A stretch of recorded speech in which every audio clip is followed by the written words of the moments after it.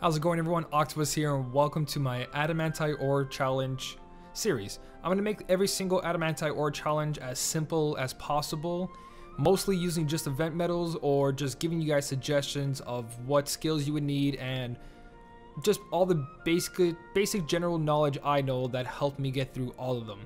So I'm going to start off on my free-to-play account, which a lot of people do prefer. I usually do it on my main account because it has a lot more skills, chips, dales to spare, and I can do any setup you guys need. But I'm gonna do it on this one just because I'm not struggling, as you guys can see. I completed all of them except for the third Mickey head, and that's because you don't need that third Mickey head. You just want to grab those Adamantite ores. So in this video, I'm gonna show you exactly what I did and things you could do. So let's start off with the first one. Any of these Adamantite ore challenges, you guys should be right away doing number 1 and number 2 without a problem. As long as you guys have a buffer and a friend medal, you're golden. You can use 3 Christmas Soras, you can use Sebastian, Illustrated Kyrie, your Arrow and Flounder, whatever you guys have. Hainers, Pence, Olette, any medal that says raises strength of a medal by 1 tier, 2 tiers, 3 tiers, Uniform Kyrie, whatever your buffer is. For the first 2, make sure that your friend medal gets buffed. So an example right here, I'm going to use the Divine Rose. Another main thing about these Adamantite ore challenges, once you get your Adamantite ores, don't use them on the 3 Wishes, Treasure Trove, or Lady Luck, or the Starlight. Starlight actually don't touch on both accounts. I upgrade them later on once I have everything else. Now the main reason for that is that the multipliers on Divine Rose and the Lady Luck really go well with a lot of medals we already have. And not only that, as you can see, there's a 2.6 reverse speed slot on here, and on the Olympia there's a 2.7 power slot upright. Now that is a huge multiplier. The bigger the multiplier on a Keyblade, the more your medal actually hits. So the medal is calculated by, if it's gilted, it gilts its multiplier, and then on this Keyblade its strength is multiplied. So 2.70 will multiply the medal strength. So we're gonna go into this with using Olympia and the Divine Rose. I usually upgrade those 2 Keyblades first on both accounts. Not usually, I did. On both accounts, I upgraded my Olympia first and my Divine Rose. They were the ones that got me through all the other Adamantite ore challenges. So that's where you want to focus your Adamantite ores. So let's go into the first one. I'm gonna show you guys that you absolutely don't need nothing. And since we're doing the Lady Luck, we need speed versus magic. That's what you would think, right? No, you don't have to. As you guys can see, my magics, this is the best magic medal I have. It's not gilted, but it does have attack boost 2, and it does have chips on it. Now the whole point is to look for the medal with the highest multiplier. Now whatever medal you have that has a really big multiplier, remember, if you gilt it, whatever that percentage is, you will multiply it by that. So if you have an 83%, you want to multiply it by 0.83. Or 1.83, sorry, it's 1.83. If you have it 100%, that's a 2.00 multiplication. So let's say she was 100% gilted. This would be 3.63 for the most, and then you times it by 2. It'll become the 7.26. This multiplier would become a 7.26 multiplier, and that's a huge jump. But if your medal's not gilted, just multiply whatever one you see here, so 3.62 by nothing, because it's not gilted. So that's the multiplication it's going to do when you activate it to go with your strength. So the more chips you have on a medal, the better. Now the first 2 are very basic for Lady Luck. That was just general knowledge for all your Adamantite ores. For your Keyblade setups, you guys want to go with whatever you have as a highest multiplier. Like Donald's highest multiplier is 3.49. That's probably going to be your highest magic, depending when you're watching this video. So what we're going to do is go in here very simple. Let's actually just focus on someone that either has a Marluxia B for you, max gilted, or a Donald.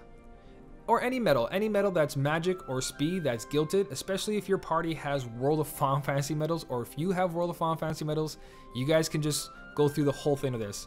But let's keep it simple by just going with something that's not even the same or the opposite attribute. We're going to use magic on magic here with just a buff. So we all know level 1 is very simple. You can just tap away, go at it.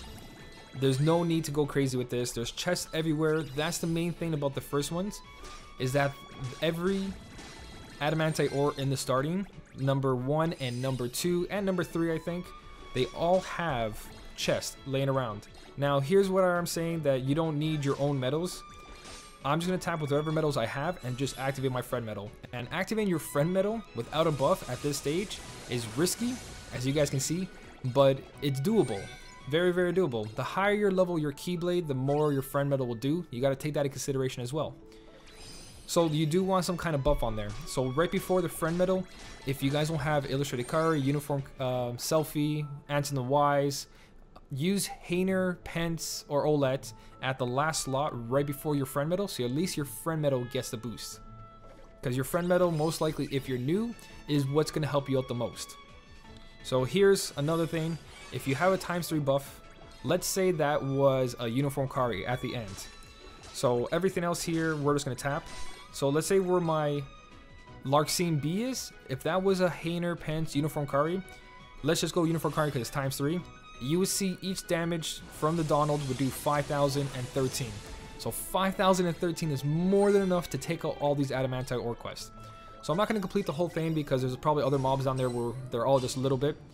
The whole point of this is activate ×3 strength and activate your friend metal. Or just try to boost your friend metal as much as possible. The more you can boost it, the better. So it doesn't matter what you guys use. This is for quest 1, 2, and possibly 3 on every setup of Adamantite ore quest challenges. Now, I'm going to skip the third Mickey head you guys saw there where it says equip the Lady Luck. Like I said, use Divine Rose or use Olympia depending on which Adamantite ore you're doing. And remember, you can use magic on magic that does lots of damage. So same thing for this quest, it was the same setup I used. It was just 3 Christmas Soras. I didn't have an aerial flounder at the time. I used 3 Christmas Soras. So if you have 3 VVs, 3 whatever metal that says ×3 buff, don't put them together. Keep them separate if it's your only buffers and use 3 of them. So it would take me 6 SP to get a ×3 buff, but my friend metal did enough damage. So that's the same thing for part 2. Part 2 is going to go exactly the same. Remember, the most important thing here is going in with a proper friend metal. Now let's say, let me just sell this real quick. Let's say that the mission that you're going into, let's say part 3 is AoE. There's a bunch of enemies, not just single targets. Make sure to go in with the proper friend. Now if you go in with the classic Donald and there's multiple enemies in each one and you have no AoE medals, you want to make sure you're picking up an AoE medal. So let that be World Final Fantasy Sephiroth or any of the World Final Fantasy medals. Let it be Marluxia B, something that is AoE guilted and very strong. Just grab that off your friends and go at it. But if the enemies are single in there, then you want to grab a friend that does single damage. So Meowjesty, Larxene B, anything that you guys see that are single damage, grab them and go on that mission. So grab the proper friend medal because friend medals are what's going to help you the most in the starting. So let's go into this real quick. Let's just grab a Donald. I can't remember what part 3 was. I think part 3 is supposed to be multiple groups because there's supposed to be 2 enemies here, or probably that's just the only one. No, it's the one later on that has 2 enemies. Oh, okay, it does have multiple enemies. But the thing here is that your Moana is more than enough to take this out. If you do 3 Christmas Soras, 3 VVs, whatever you get your ×3 buff, just make sure that your Moana is on a good slot. And if you're having issue with, let's say, APP, Attack Boost 2 and APP is actually really good on her, especially if you use her in a lot of your setups. So now that we got that out of the way, you can see how the main guy right there has the most HP. So you want to use your Nova, activate Nova, and the whole thing here is that we're not going to be able to complete this because the 2 on the sides need AoE damage. So hopefully the swipe takes him out. The swipe does take him out, but what I'm trying to get to here is that you're not going to be able to use a friend medal with single target unless your medals are AoE and do enough damage. So what you want to do is instead is grab like a Marluxia B or very heavy hitting AoE medal. But since we're lucky enough that did enough damage, you're going to see right now with ×3 buff and AB2, it is more than enough to take this guy out. Very, very simple setups, guys. Just make sure your friend medal is the right friend medal and accommodate to it. Buff it with Moana, buff it with Maui, buff it with whatever buffs you guys have. You want your friend medal to do the most damage. That's if your medals aren't good enough. The main thing in these Adamantite ore challenges is that you have the proper amount of buffs and you have some form of APP. You want to be able to restore your Keyblade SP as much as you can. So let's go into part 4. Part 4, I believe it's more of a group area thing. We're gonna do the same exact thing here. We're gonna use the same Keyblade setup, but instead we're gonna bring in, let's say, a Marluxia B. So a lot of groups, a lot of parties should have a Marluxia B or some sort of AoE medal that's fully gilted and chipped. So this area we know that it's all groups of enemies. And this is how simple it's going to be. We're going to activate our ×3 buff. It doesn't matter how you guys do it. Just make sure you activate that ×3 buff. If you're running out of SP, just make sure that you have some form of APP on your Keyblade. So even if you can't use a medal on a strong medal, just make sure a medal has APP on it. Just by swiping or tapping on the enemies, you're going to restore a lot of SP. And that's all you need, is one medal with APP on it. So the whole point of this is I'm showing you that just activating your ×3 buffer and ignoring everything else and using your friend medal is more than enough to pass these quests. You can probably, even if you have a Marluxia B in your friend list that's this strong, fully gilted, attack boost 2 max, you can get away with just using him alone. Let's just go with that theory right there. And if you had to, make sure you use your Nova. My Nova's only level 15 and it does like a little bit of damage, but it's more than enough. And Marluxia does 27,000 with no buffs on Divine Rose as a friend medal. That means you can take away a whole HP bar and half. Every HP bar an enemy has is 20,000, so every little square you see underneath that HP bar, or a plus sign and a number, for every one you see, that's 20,000 HP. So just keep that in mind. So here we go, this is the enemy. Here's an example. A full HP bar on the guy all the way to the right, and 2 little square green dots underneath it. That means this guy has 60,000 HP. So we know Marluxia B only does 27,000. So obviously we have to buff. We need a buff for this. We need some sort of buff and extra damage. But like I said, a ×3 buff with your friend medal is more than enough, guys, as you're going to see right now. There we go, Marluxia B did 50,000 damage. That just means my swipes with my medals did more than enough that was needed for that. So that's part 4 of this Adamantite ore challenge. And we're going to go into part 5 now, which a lot of people might have trouble, but not really, because everybody has a Larxene B, a Marluxia B, the Flauber Meow. There's all sorts of AoE green medals you guys could use, or single targets. But let's go into another theory. Let's say that no one in your party has any good reverse speed or upright speed medals, and neither do you. What you want to do now is find your strongest magic medal, be that upright, be that reversed, whatever your strongest magic medal. In this case is my classic Donald boosted with chips and 100%. This was a event medal. Whatever time you guys are watching this video, this medal was given out for free, just for completing the quests and farming. It was ridiculous time hours, but it was done. So what we want to do is make sure we have our ×3 buffer. Let that be 3 Christmas swords in this slot, or 2 Christmas swords, or 1 Christmas swords and a piglet or a poo. Just get your ×3 buff. If you can fit Moana in there, fit Moana, and then your upright magic medal. Now what you're going to do, like I said, let's say there's no green medals here, there's no speed medals. Just grab your strongest single target friend medal, because with last quest is single target, and use that instead. Magic versus magic is more enough, and sometimes you can even get away with power versus magic if your power medal is strong enough.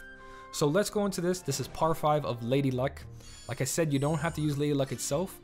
Focus on Divine Rose and Olympia. So we have 2 groups here. First group is by itself. It doesn't have another enemy, so this is very simple, very easy. We can get away with probably just using our buff, our single target attacker, and our friend one. As you can see, I'm not even activating my magic one. I'm just relying on my heavy hitter and my friend's heavy hitter with the ×3 buff. And there you go. That is that guy got taken down, no problem. So the second enemy in here is 2 of them. We have 2 possessors. So you want to save your Nova here. Whatever Nova level you guys have, this is the best time to save it. Once you activate your ×3 buff, activate your Nova, because that's when it has the most damage. Unless you have general defense down medals that can actually put their defense down, wait till you activate that as well to use your Nova. So now that we got that out of the way, we need some sort of AoE damage. So whatever AoE damage you have, Moana is probably the best ones right now for free-to-play players, because she gives a ×3 attribute buff to magic, so she buffs herself. So not only do I have the ×3 buff from Aerial Flounder or your Sebastian or whatever way you did it, activate her and she's going to do 24,000 damage on neutral damage. Now you might be thinking to yourself, okay, now what do? You have all single target attack medals. We have 3 really good single target attack medals. What we want to do is use yours, because yours is on a very strong slot. As you can see, my Donald is 18,614 damage right under the picture, and my friend medal does 14,607. So on the lowest HP one, you'd probably want to save your friend medals for that. So what we're going to do is on the main guy, we're going to activate R1, R medal, to take him out, and it should be more than enough, like you guys saw. And then rely on your last 2 medals, which in this case, my Larkson B she's more than enough. But your friend medal, if it's strong enough and the attack boost, whatever one it has on it, activates, you can take these guys out. Another option is Moana with another AoE medal instead of classic Donald or whatever you guys have, and then a friend Marluxia B or another AoE medal. So you guys can use pure AoE medals, but like I said, I'm giving you guys all the options, all the choices. But that's all parts of the Lady Luck Adamantite Ore Challenge. I'm going to continue the series like this. I'm going to do Adamantite Ore, and then once we got our Keyblades, all at plus 25, we're going to take down the Moogle of Glory quest. We're going to go through the Moogle Glory quest as much as possible, but we got to make sure that our Divine Rose is strong enough and our Olympia is strong enough. So we need level 25 Olympia and level 25 Divine Rose.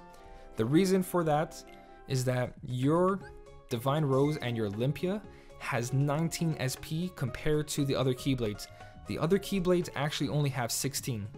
Let me show you real quick before we end this video. As you can see here, 7 out of 19. That means you can activate more medals and you can last longer in these events, in these quests, in the Adamantite Ore, and especially Moogle of Glory. Moogle Glory, the hardest thing about that is not having strong medals, is that your APP triggers, or you have enough SP to complete the whole thing, because there's a ton of enemies in there. So you want to make sure you have attack boost 2 / APPs or just APPs. Now, as comparison, 15 out of 15 on a level 20 treasure trove. It goes to 16, but that's why I say don't really use your Adamantite ores on these until you make this Keyblade 25 and you make the Olympia 25. So that's my advice for these Adamantite ore quests. If you can't do all 5 right away, complete the 1, 2, and 3 and upgrade one of these depending on your medals. If you have good reverse medals, speed, and magic medals, Divine Rose, upgrade that first. If you have good upright medals or upright magic medals, Olympia, focus on Olympia first. But you want to make sure those 2 Keyblades are the ones you're focusing on before you touch anything else. So I hope this guide helped you out. I hope that this gives you a better idea of how to do all the Adamantite ore challenges. Just with this kind of thinking, you can get really, really far. And when the weekend comes, I will be posting on the Moogle Glory.